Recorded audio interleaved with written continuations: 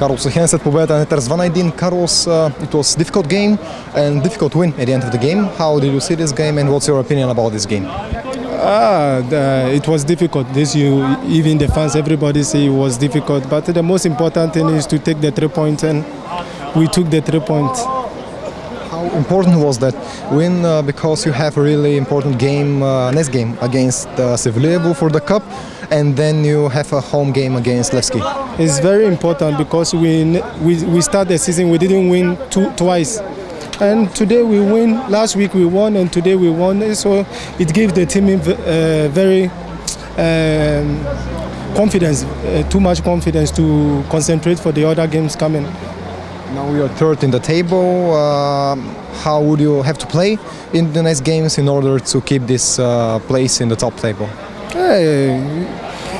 For me, we have to concentrate and continue winning games. We don't care who is Levski or no team. We don't care. Just we want to win, and we concentrate for the next game and win. We have cup game Thursday or something. After the cup game, we have to concentrate and continue the same. Thank you very much.